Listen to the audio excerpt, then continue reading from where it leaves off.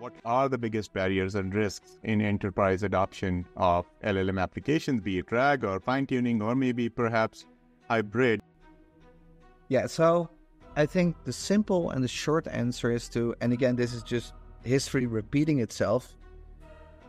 This stuff is not a silver bullet, right? So we see people just, throw data at it and then just go like, and now it should all of a sudden should do its magic and now it's solved, right? And of course, that's not the case. So, sometimes people struggle with chunking strategies or those kind of things. Or sometimes the queries that people have just fail to find the right candidates to provide into the RAG pipeline. So RAG pipeline is successful if the candidates that are selected from the body of data that you have actually contain the answer, right? Mm-hmm. And so those are very pragmatic things, right? So that we see. And if you allow me to interject, right? These are more of engineering problems than more of a scientific problems, right? So yes.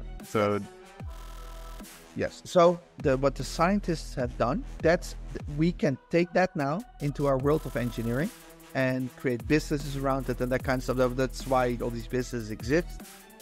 And that is wonderful. So we do not need, for the sake of argument, we do not need more help from the scientists right now. We're good there, right? So we're now in the engineering world where just the business says like, hey, I have like 50 million, contracts in my database. I want to efficiently search through them and understand what like relations are in these contracts.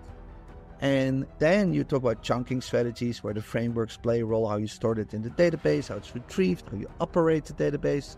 Those kind of things, those are the challenges that you see today.